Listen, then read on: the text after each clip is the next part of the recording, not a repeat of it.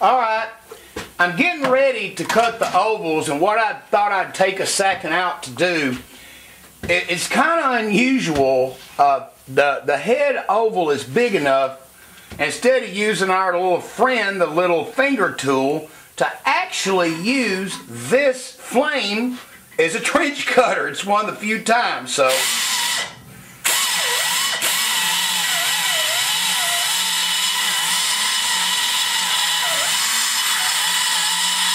Now we're keeping more of the pull out here on the edge and not going real deep on this pull. We'll go in there and hit it a couple of times.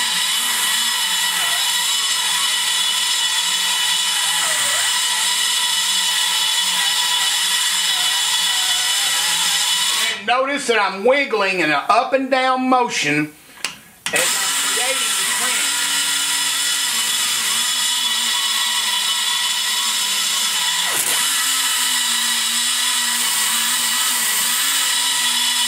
You gotta be careful, because it wouldn't be hard if you start pulling too hard to bust through that wall, and there's no tube. That would put us in an epoxy situation.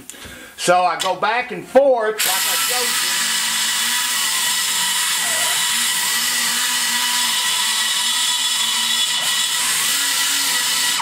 Now I'm going to go ahead and set the trenching to be done up on all four corners. What my goal here to do, guys, is to form a baby rectangle. Not really an oval, not really a rectangle. I'm going to have about 3/8 of a radius, or close to it actually, in the corners right here, which I haven't got into showing you how I create radiuses and pull them in.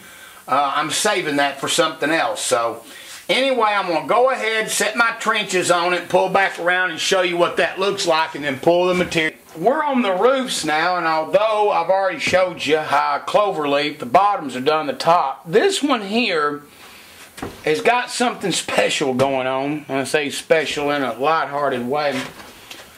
What we got here is a big imbalance problem. On what I call the hook port, look at that giant bulge. That's for the rocker stud. This right here is a serious flow disruptor and one chunk of meat.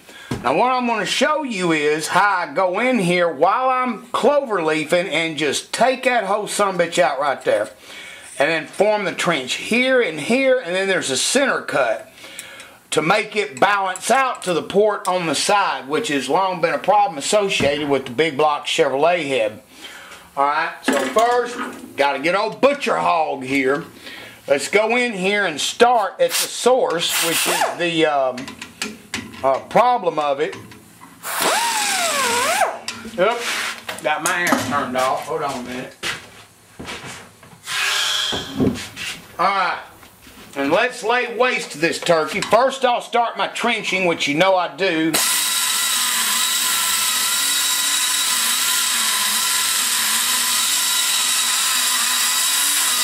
I'm actually coming into the wall and down at the same time with the pressure that I'm applying.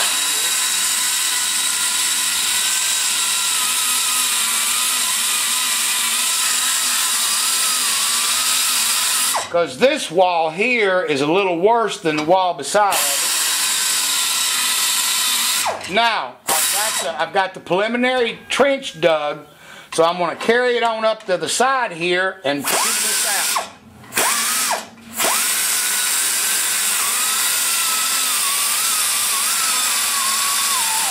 As I'm cutting on that mound, I'm going in a downward shape because it ain't just going this way. I got to go down too to dig it where I got a certain amount of that bolt hole exposed.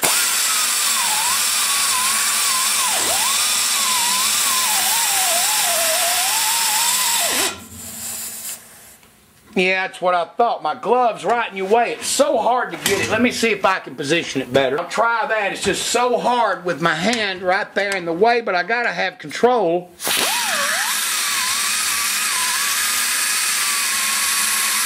I mean, you can just see the shreds of cast iron with this big double-faced Butcher Hog. It just really cuts it out.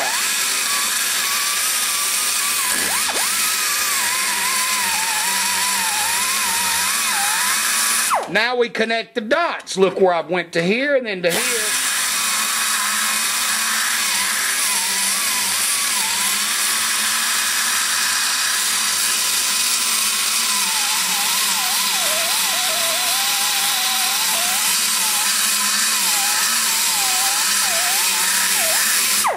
I mean, to get one of these ovals to really come in right, it's a lot of work on the roof of this port.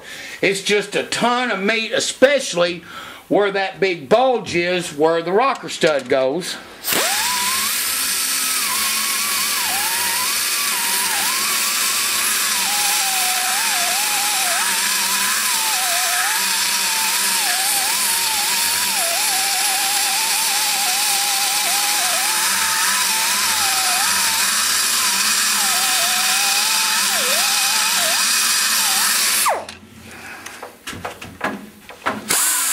Now you can start to see where it's busting through, right there near the outer part of that bulge.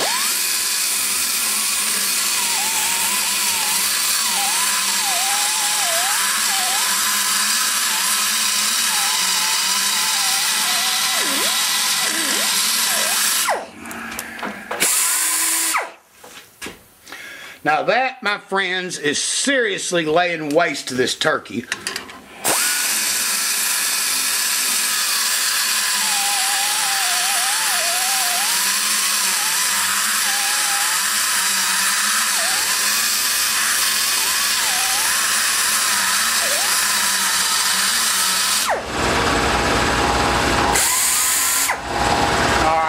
Take a look, see if we can get it a little better. Nope, that's about it. Now for the second cut, we're going to do something here that makes it a lot easier, and you guys are going to absolutely love what I'm fixing to show you. What I'm going to do is form a center cut. I'm going to come right down the middle. I hope I can get you. I'm going to start right about where that bulge is.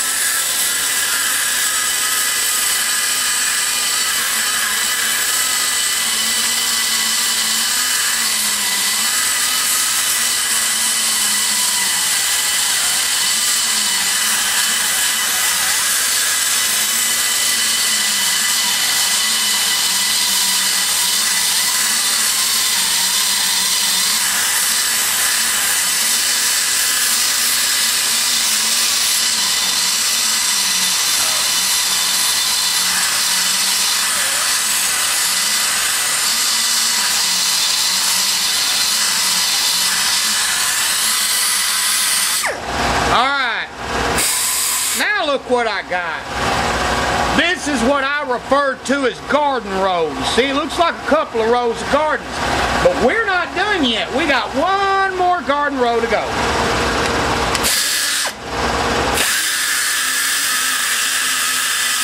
That's right in the corner.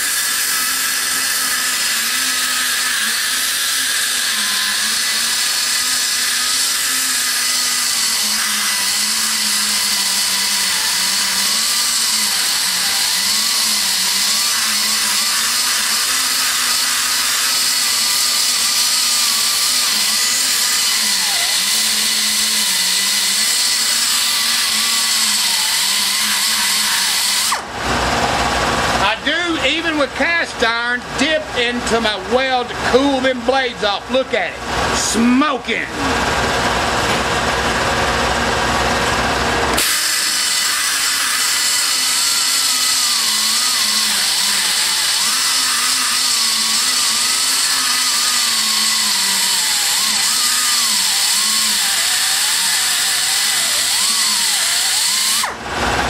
Now watch that line.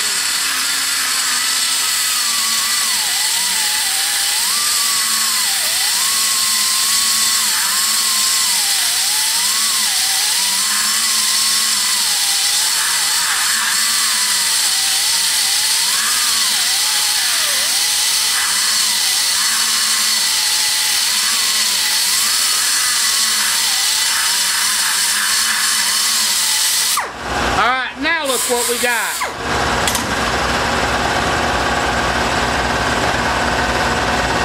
One, two, three. We got 3 garden rows here. Now, it's connect the dot time at this point.